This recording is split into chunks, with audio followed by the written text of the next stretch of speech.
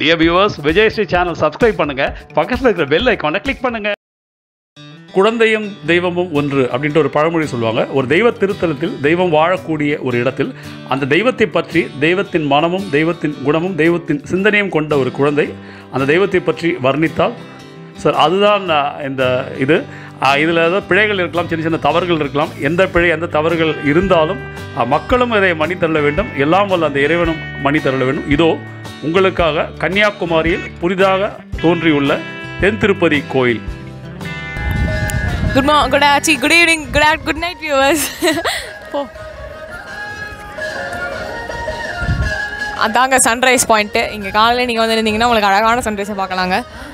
இப்போ நம்ம மெயின் கண்டென்ட்டுக்கு வரோம். அதான் நம்மளோட திருப்பதி வெங்கடாஜலபதியோட கோவிலை காட்டுப்பா.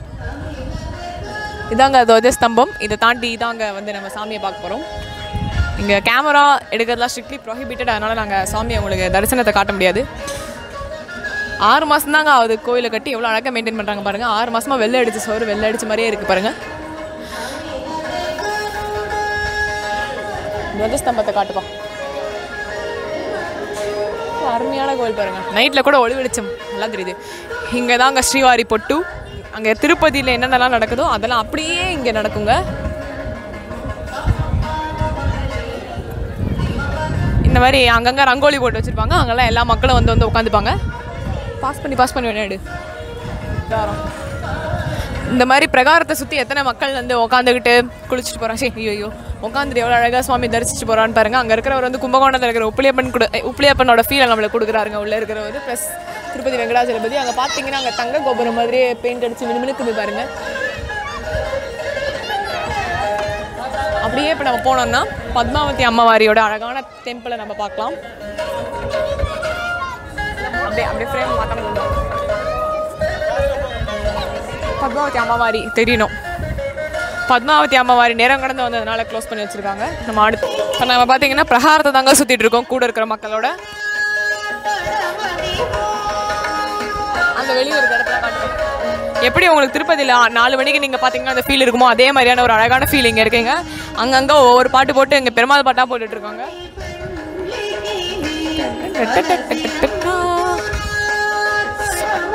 இன்னும் அழகாக செஞ்சுருக்காங்க பாருங்கள். 6 மாதம் தாங்க ஆகுது கோயிலை கட்டி. அவ்வளோ அழகாக மெயின்டைன் பண்ணுறாங்க. திருப்பதியில் இருக்கிற அதே அத்தாரிட்டிஸ் கட்டின கோவில் தாங்க இங்கே இருக்கிற தென் திருப்பதி. இந்த கன்னியாகுமரியில் இந்த கன்னியாகுமரி பீச்லேருந்து ஒரு 3-4 கிலோமீட்டர் தாண்டி இப்போ நான் உங்களை சுற்றி கூட்டிகிட்டு போகிறது அழகான ஆண்டாளோட சன்னதிக்குங்க.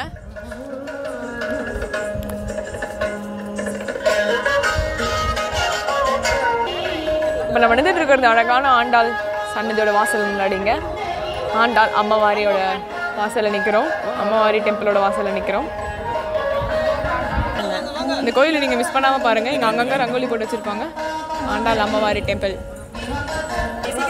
இந்த பிரகாரத்தை நம்ம இப்படி சுற்றிட்டே வந்தோம்னா இங்கே என்னென்ன டெம்பிள் இருக்குதுன்னு பார்த்தீங்கன்னா பெருமாளோட main temple, Padmavathi அம்மவாரியோட temple plus Andal அம்மவாரியோட temple.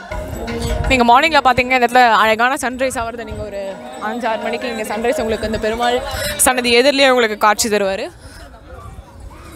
So finally this is the overall view of the then Tirupati